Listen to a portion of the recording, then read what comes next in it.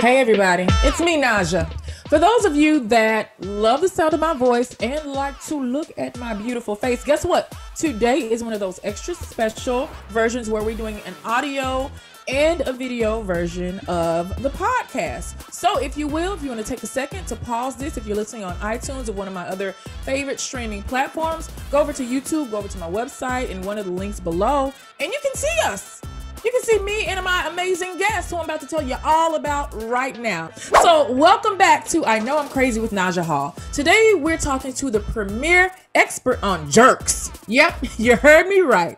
So often on here we chat about how to deal with the jerk in your life, but today an actual scientist is helping us to truly understand that asshole. He's going to teach us the asshole's blueprint. He's going to help us to break the jerk down into all of their minute pieces. And then we'll learn how to really safeguard ourselves from the wrath of the jerk. Stay tuned because right after this dance break, we'll be chatting with Dr. Jeremy Sherman. I know I'm crazy. I know I'm crazy. I know I'm crazy.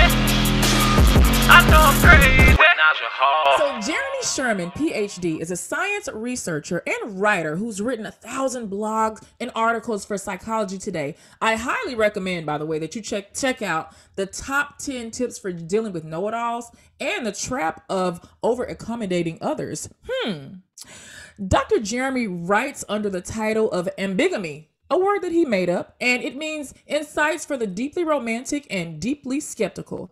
Sherman writes academically, but most of his writing is about everyday decision-making. He's written a book now available as a free podcast called What's Up With Assholes? Oh, that makes my heart quiver. Science has been weirdly silent about total jerks, or as they're more commonly identified, assholes. A category that encompasses more than the diagnostic terms narcissist. We talk about that a lot here. Psychopath. We know a lot of those. Sociopath, we co-parent with a lot of those, or the triad dark personality. You know, that's an interesting thing, Dr. Jeremy, because we mentioned when we think of these dark personalities, we think of some of the killers in our world history, the Stalins of the world, the Hitlers of the world, the slave drivers of the world. We think about some of those people, but then they live right next door to us.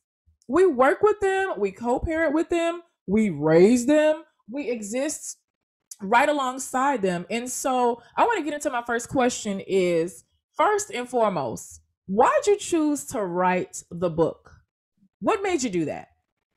I got interested in the question about 25 years ago. What is a butthead, since it can't just be whoever I happen to butt heads with? As we all go around identifying people who are frustrating to us as assholes or buttheads or whatever. Yeah. And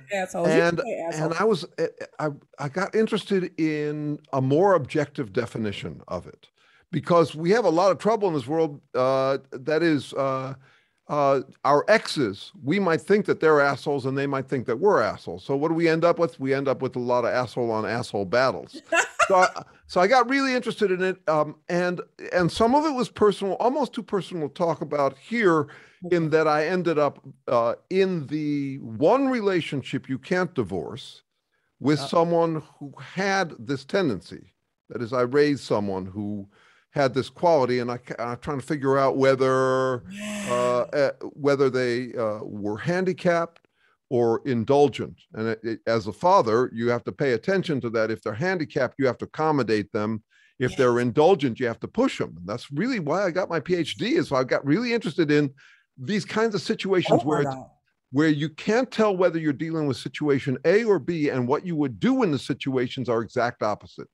You don't want to push the handicap. You do want to push the indulgent. You don't want to accommodate the indulgent, and you do want to push them. So it's don't want to accommodate them, but you do want to push them, also while maintaining some sort of semblance of balance for yourself. Right. That sounds like a whole nother podcast, Doctor. Wow, I did not know that was, and like you said, it's too personal, so I'm not even going to go there. It's amazing how our own experiences or adverse experiences will really lead us to become thought leaders in a specific realm. So I think it's really cool that you've done that. Well, thank you. But I also have to tell you why I'm crazy, don't I? Well, that's going to be the next question. So, Dr. Jeremy, as you know, everybody that comes on, I know I'm crazy with Naja Hall, is a crazy person. You got to kind of be crazy to come here and listen and talk to me and listen like the rest of the crazy listeners. So, Dr. Jeremy, we need to know, why are you crazy? The list is long, but I'll start with practicals. I prefer stale Cheetos to regular Cheetos, and I have actually figured out a way to make to speed stale Cheetos. Oh, that is disgusting. I invent all sorts of weird foods. I've made chocolate curly fries. I've made ranch flavored whipped cream. The other night, I made barbecue taffy. You just take barbecue sauce and you turn it into candy. It can make hard candy, it makes chewy candy. It's great. Chocolate coated. So that's the most basic reason I'm crazy. I think that's enough. I think you probably are now at the top of my list of responses that I've gotten. Because you, Dr. Jeremy, you know what, everybody, let's give him a round of applause. He is too inducted into the crazy society. Welcome, Dr. Jeremy. Thank you. So tell me this. Ambigamy, because I Googled the word, I couldn't really find anything about it. Everywhere on the internet, it had your name attached to it. So what does ambigamy mean, and then where does this word come from? And am I saying it right? Yeah, you're saying it right. I made it up. I even came up with a limerick for it, which is about relationships. Okay. So now most of my writing isn't about relationship. When I want to get a bunch of hits on an article, when I'm hit starved, I'll write an article about relationships. Because everybody wants to. That's how you get that search engine. That's right. Including, I got to say that on Psychology Today, the most popular articles is how can I justify diagnosing my ex as a narcissist? That's the most popular article there. So I've written about that. I've also written about how to diagnose a narcissism diagnoser. So a narcissist diagnoser is someone who goes around, and anybody who doesn't care about them, everybody's a narcissist. Oh, yeah. You're going to have to tell us about that one next. So ambigamy. But ambigamy, here's the limerick. In this pairing, I find that I'm fearing about when we'll start breaking and tearing. Oh, don't you dear leave me. Too soon, it would grieve me, or too late if you start to get wearing.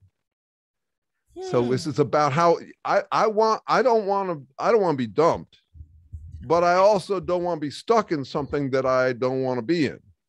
So there's a tension built right into a relationship. And why is that?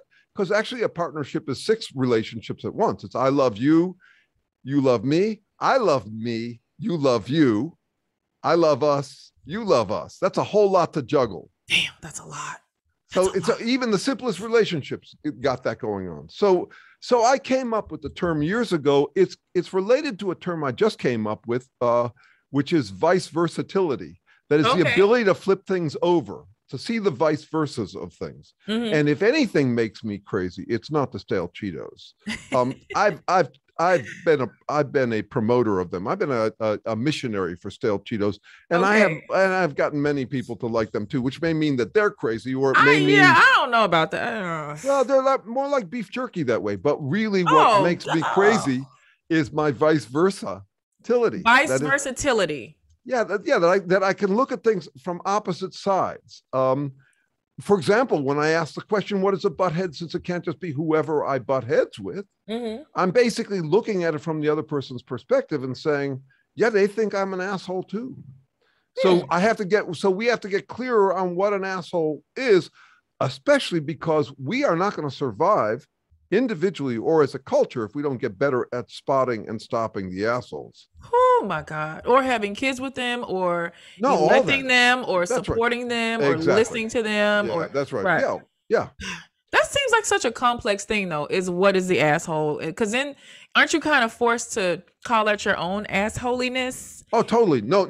So that's the other thing about my work. One of the first things I came up with in this line of work 25 years ago was I wouldn't put it past me. There's nothing human is foreign to me. Whatever I laugh at others, I'll end up wearing within the year. Another mantra from that same time was, no matter how hard I chase the truth, it will never catch me. Wow. So you seem like you have an immense amount of self-awareness. No, I wouldn't. So this is the thing. I never get to call myself an expert. I do not get to speak with any authority about what I am. I cannot, the whole business where someone says, don't tell me how you feel. Don't tell me how I feel. Yeah. I don't allow myself to say that. Okay. I am not the authority on myself. I'm really intimate with myself. So I really am up in there close and personal, which makes me both more aware of what's going on with me and less aware.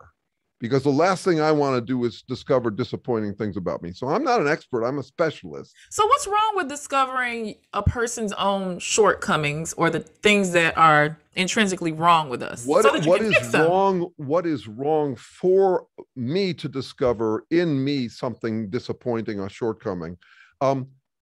I can obviously tell you all the reasons why it's great to do that and why the truth will set you free. But I can also tell you that if someone came over to my house and told me, a carpenter came over to my house and said, I had a $20,000 foundation job I had to do on my house because it's cracked down there and it's falling apart, that would be bad news. I wouldn't look forward to that. I don't want to find out I have a whole other expensive thing on my to-do list. I think I'm cruising along and then someone tells me, oh, actually you got this thing you got to work on.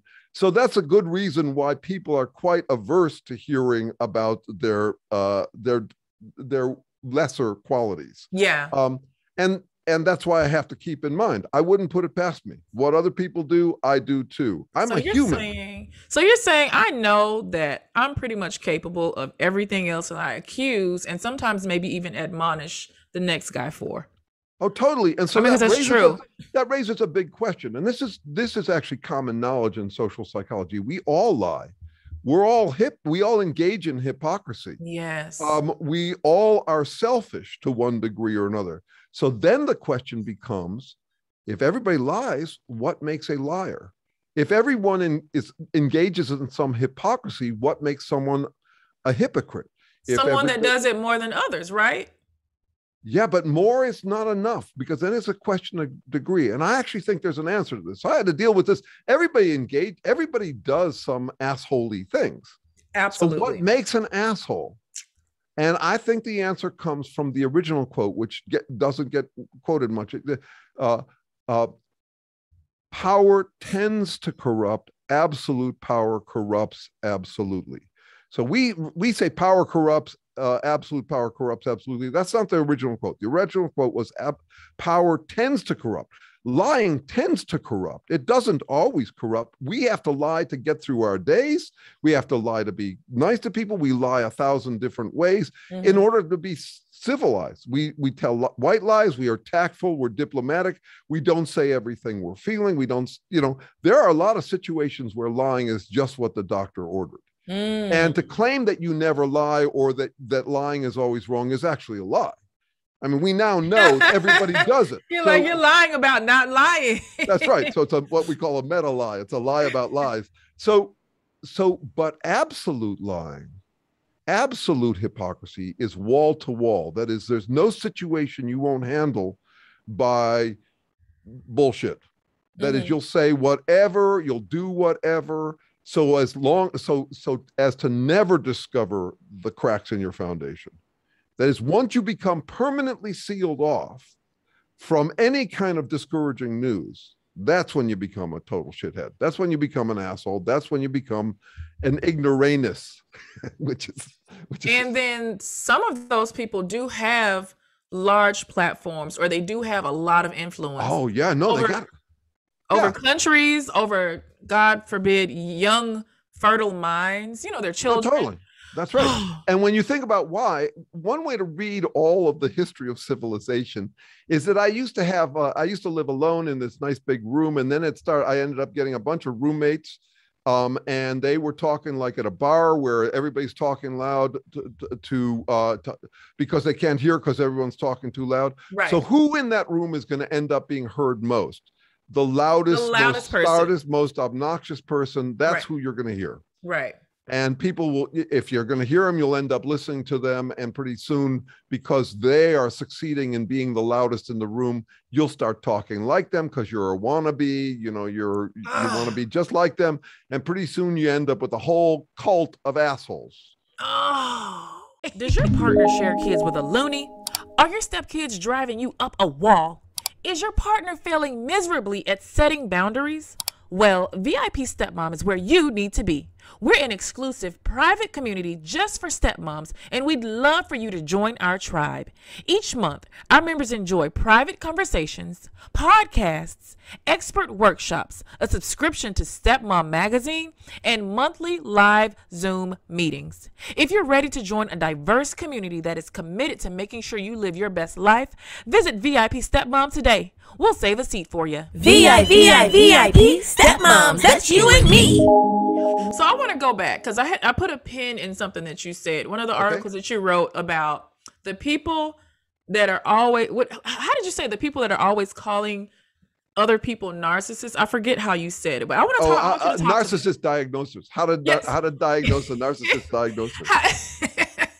So then how do you, and I think it probably sounds pretty obvious, because I know somebody, Dr. Jeremy, that everybody that it doesn't work out with, that he dates, she's a narcissist.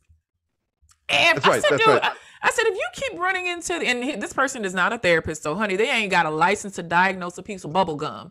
But, you know, every single woman, I saw narcissistic tendencies in her. And so I think that might be an example of a person that you're talking about that does that, right? Yeah, and it would come naturally to any of us because nobody wants to be thwarted. You're walking along and you stub your toe and you're pissed at whatever stubbed your toe. It was a wall. You walked into it. It's not the wall's fault.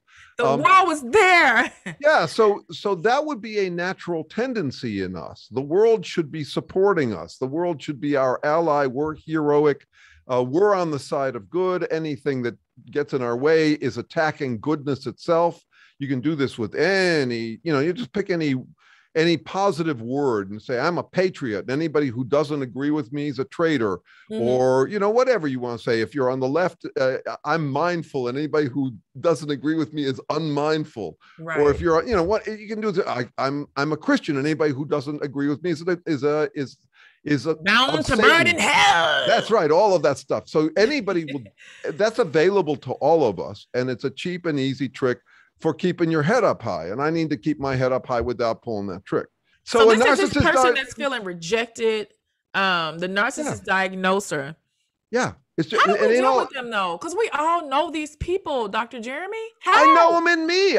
It's in me too. Remember, nothing human is foreign to me. So I don't get to say I know them as if I'm the what we call in philosophy, the view from nowhere, like I'm neutral and unbiased. Yeah. No, I have to say everything human is in me too. Okay. I came with the whole kit. And so the trick for me is to do it right.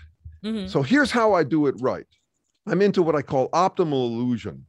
I will play the badass. I will play, the son of God. I'll do any of that in fiction. I do it offline. Mm-hmm. It's actually a bit like masturbation. That is, I'll self-pleasure with self-flattery, but I don't do it in public. And when I'm done, I zip up my pants and get back to work, get back to reality. So I have no problem with people doing it offline. Go offline, go to church, go play a video game, do anything where you end up feeling like you're you're like a god. Yeah. And then get back to reality where you're not. And I think that actually is we don't give entertainment enough credit for this. You can get wisdom from entertainment. There's edutainment. You can get wisdom from any other, but we also need these pit stops where we just regenerate our mojo to get through the day. You have to go off and fake it for a while. And we're perfectly good at doing it in fiction. When I'm watching a summer blockbuster, I feel like the handsome hero. I totally feel like I'm that guy, and I deserve the woman, and I am going to prevail in the end. I got this whole romantic notion. If you tap me on the shoulder, I'd say, no, of course it's not real. I know it's not real, but that doesn't mean I don't milk it for my mojo. I need that kind of mojo boost. Mm-hmm. So I think we all need those ego boosts, but I think we got to be careful where we do them, because some people want to turn the whole culture into their vanity project. They want to turn statecraft. They want to turn government into their vanity project. That ain't what it's for. Right. I see. Okay. Oh, so I guess I'm kind of grasping what you're saying is, if I'm looking at it from the lens of Dr. Jeremy, I am no better than the next guy, because the things that I am accusing the next guy of, I am not only capable of, I've also done as well. No, right? Almost close. Okay. Questions of degree matter a whole lot. So while I am capable of the same things as other people, that doesn't mean we're all equal. So since in this work in psychoproctology, trying to understand assholes, there are two common answers people give me why I shouldn't study it. No one's an asshole. Don't be mean. Don't be name caller, which by the way is name calling. To call someone a name caller is name calling. Don't be name calling. As is saying that someone's a beautiful woman, that's actually name calling too. But but anyway, don't be a name caller. There are no assholes in the world. And the other approach is to say everyone's an asshole. Since we all do the same stuff, then we're all the same. No, the questions of degree matter. So for example, I just said, I play God, but I do it in private. I don't do it in public. I got to face reality. Right. I'll go to some concert and feel like a badass for singing along with lyrics I don't understand, but they make me feel like a badass. But afterwards, I'll go to my car and get back to reality. No, but the difference between going to a concert and feeling like a badass and going to a political rally is that the political rally afterwards, people go out to their cars and they get in their cars and they think they have just found something more real than reality. Yeah, and I guess going to a concert. So we can say, a concert is entertainment. I know that I'm not a gangster rapper. Well, I am a gangster rapper. Everybody knows that. Yeah. But I know I'm not a gangster rapper. I'm not gonna go and shoot the club up. But going to events, even I think I hate to compare a political rally to a religious event. That's very similar.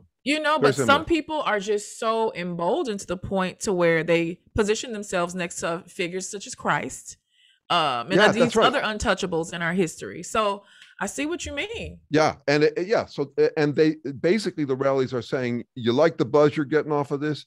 You can amp up the buzz if you pretend it's more real than reality. If you claim that it's more real than reality, it's like going to see a summer blockbuster and the usher comes out at the end and says, if you want to see the sequel, you got to go out and tell the world that Iron Man is more real than reality, and that you are aligned with Iron Man, so that if anybody attacks you, they're attacking Iron Man, and you'll get a real buzz out of that. I mean, I've left some movies feeling like I was the character for like 20 minutes afterwards. That's right. Like after I left the movie theater from seeing Malcolm X when Denzel played, I literally felt like I was a Black Panther and I was going to go take over Harlem, which is my community, which is where I live now. And so those feelings, there are some of us that say, okay, let me snap back out of it and introduce myself to the real world because I got to go to work tomorrow. But I guess, Dr. Jeremy, what you're saying is there are some systems and some minds that are more penetrable to being penetrated.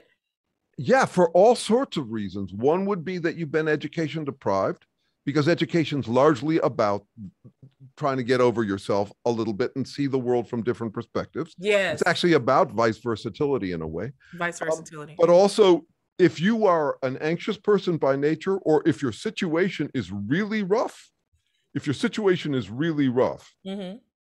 I mean, for example, just yesterday, I was watching a documentary about how Christianity took over in slave culture. And boy, oh boy, I mean, I'm not a fan Tell me about it. Of that move.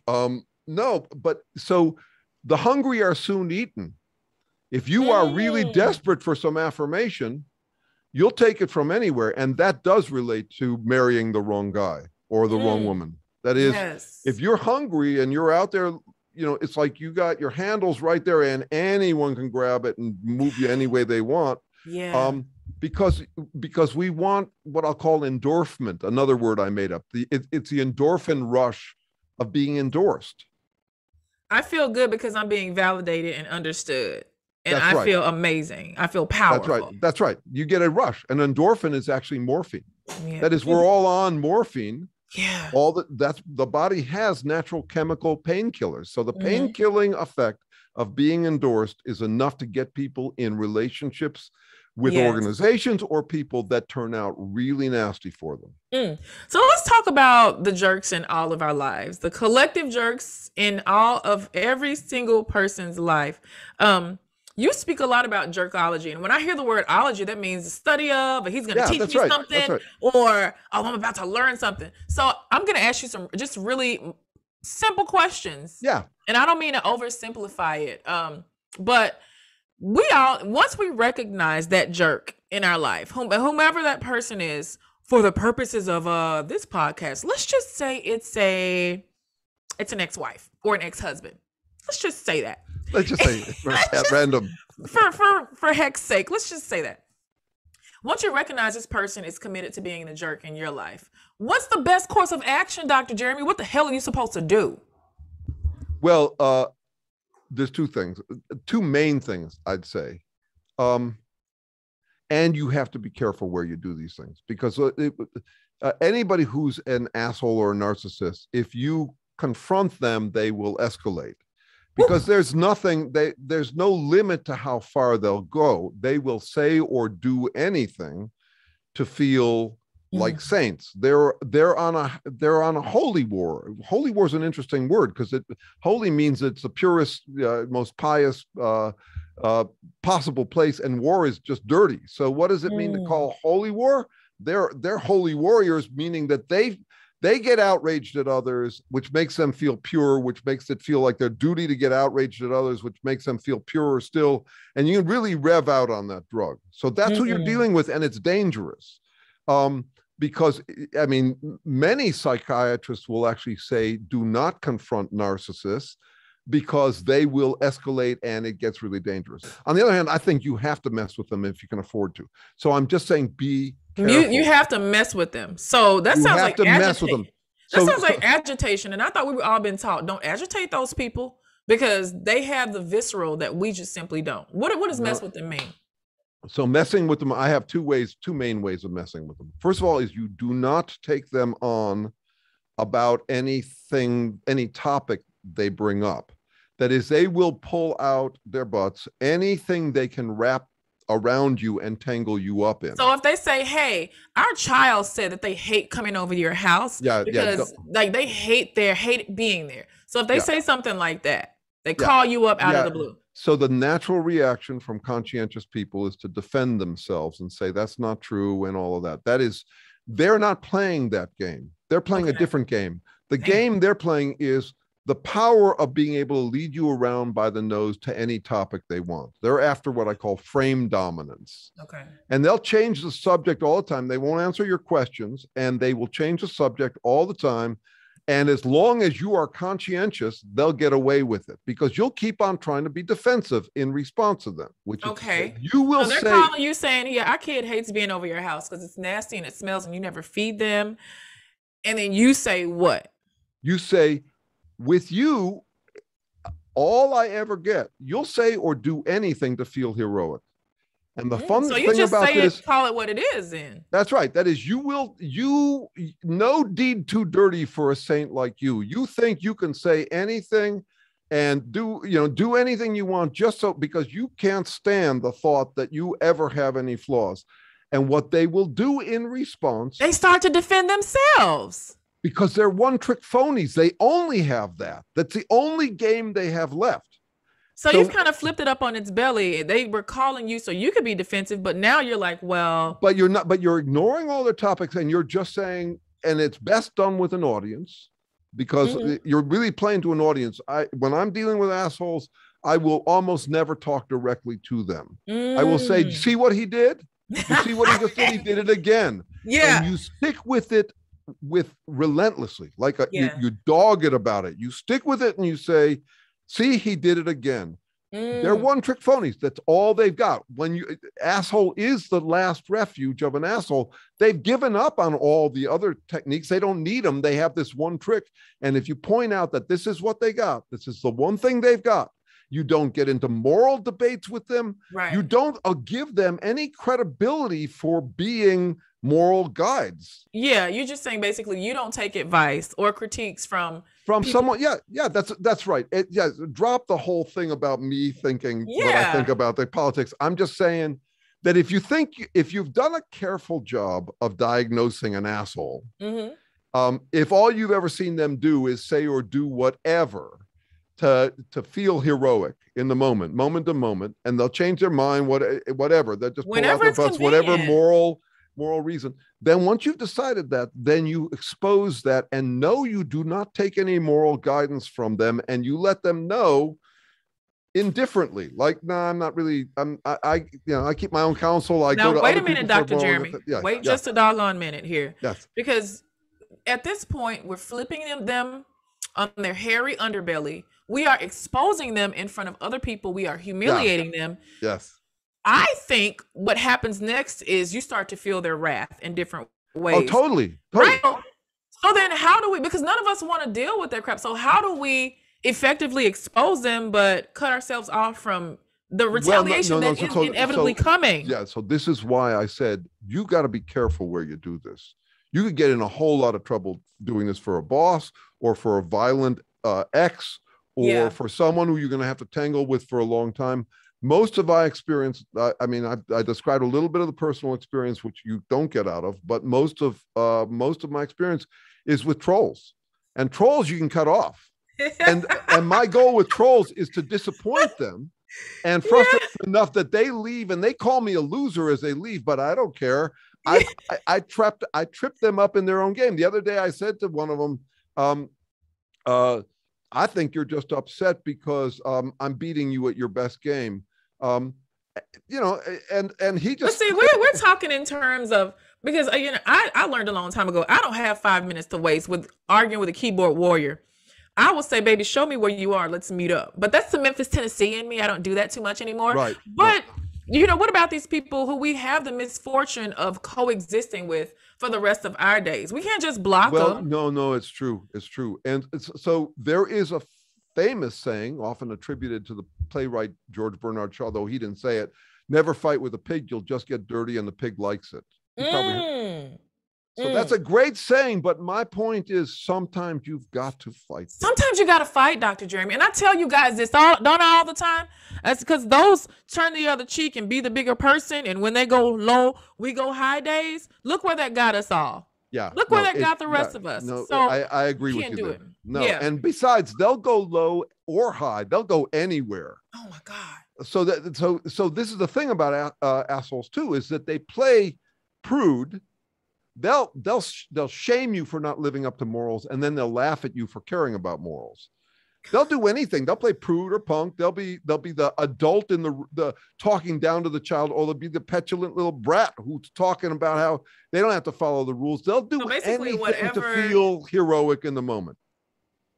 That's a very desperate, pathetic place to exist. It's also an easy place to land if you are. It's what I'm saying is, it's not a big choice they make. It's a habit you can fall into. Humans would fall into this habit. It's the same thing as a toe stubbing. You do that enough. If you get away with it, it's the easiest thing to become. And you can do it with no cause at all, or you can do it in the name of any cause in the world, any cause. Any side of the coin. So that doesn't matter. That's just window dressing. I got nothing to do with it. It's just this feeling of heroism, right? That makes people so. I want to get to the second technique. Yes. So with this guy who I tripped up online the other day, I said to him, and I know how you're going to respond to what I just said. I cut him hard, right, in front of an audience of people who knew me and knew him. And I said, I know what you're going to do next. You're going to come back with snarky, sneering at me. Now, I knew he wasn't. What he came back with was, well, if I've ever been snarky or sneering to you, I apologize. Oh, so now he's being condescending and trying to patronize you. Yeah. As if you're the bad guy. Yeah. Then I said, then allow me to continue my snarking, sneering attack on you because I think you deserve it. See, here's the thing. We are living in a culture that believes in what I'll call virtue maximizing. You take a word like going high or loving or kindness or mindful, and you assume that the way the world works is that the object of the game is to maximize that thing. Yeah. You could never have too much love. You can never have too little hate. You should eliminate all hate and maximize all love. That's not how anybody lives, not how anybody could live, not how anyone should live. Love is not the answer. It's the question. What to love, what not to love. So we go around shaming each other by saying you're doing the thing that we should never have any of. Right, You're being stubborn. Well, stubborn is just another word for dedicated. Yeah. The question is when to be dedicated and when not to. If we don't and like then who defines it? Who gets to define the difference in another individual, right? Yeah. So the thing I'm paying attention to is the people who act like they don't have to define it. They're just describing it accurately. And they'll go around saying, so never be narcissistic. No, that's not, so if someone says, here's an example. So someone says you're arrogant, or someone says you're too arrogant. It's interesting. They mean the same thing by it. So for me, in my life, given my vice versatility, my peace of mind comes from worrying equally about whether I'm too assertive, too arrogant, or not arrogant enough for the situation.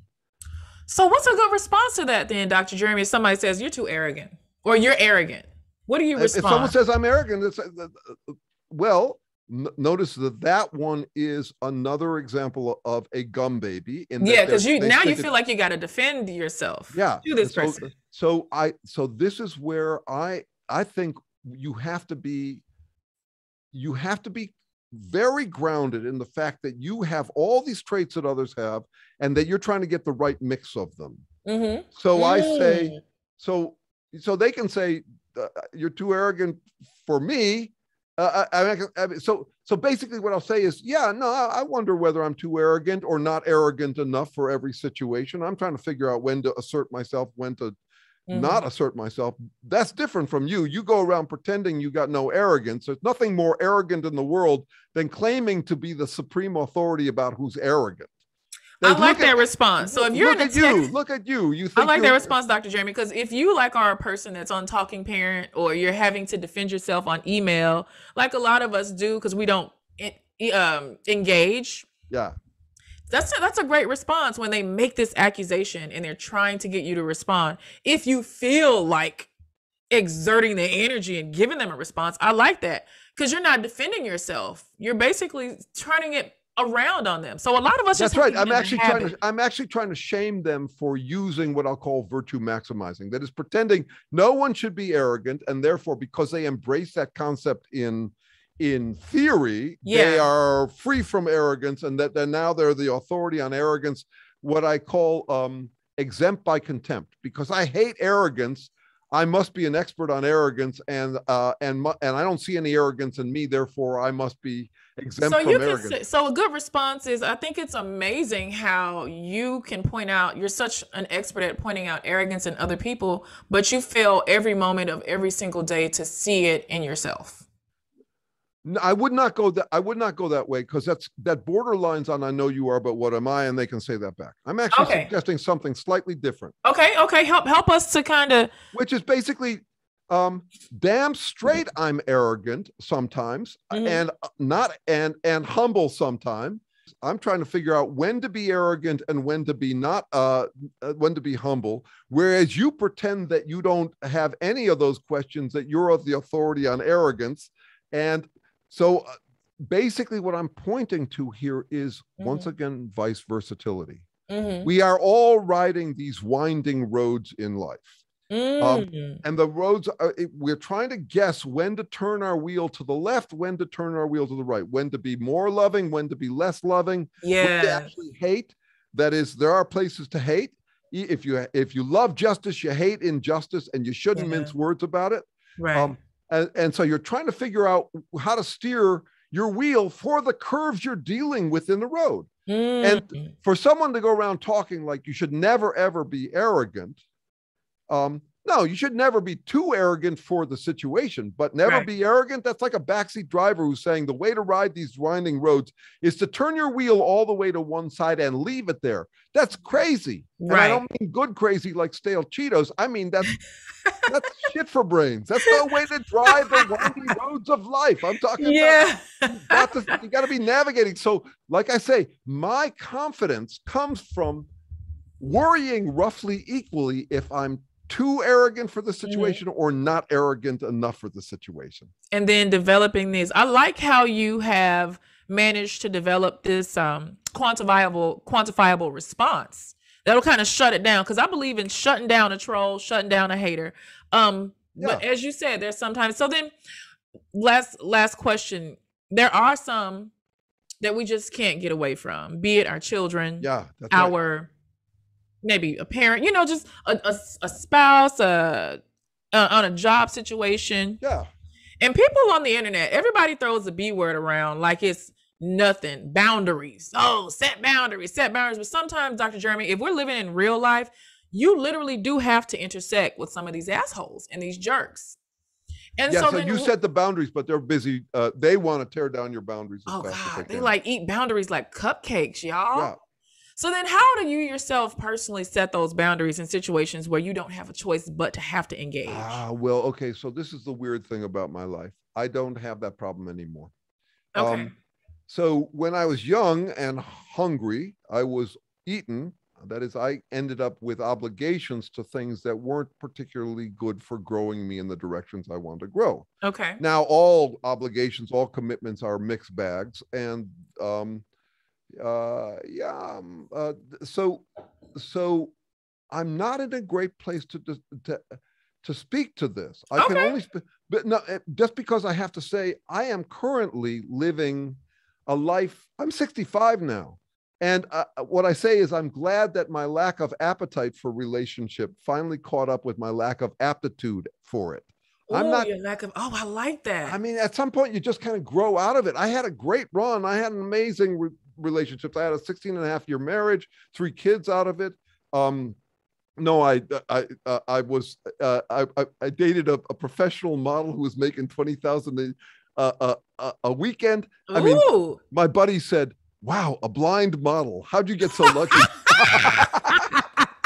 No, I dated friends like those. We all need those types of friends. I had a great run, but the problem is that I've decided that I want my freedom to think and write what I want. And I write about a lot of personal stuff that is touchy to have in relationships. So I'm glad at this point I'm down to friends, and I mean friends without benefits, because benefits tend to confuse the friendships. They do add responsibility. Those benefits, they come with some responsibilities. You kiss someone and suddenly there's all sorts of entailments. It includes all sorts of stuff. So I'm glad that by my age, I'm over it. I have buddies who are in their 70s and 80s who can't get over it. They're still trying to get endorphin. They're still trying to get the bling of being affirmed. Man, I don't want to be in You're that free position. from that. That's like another level of transcendence, though, just being free from it.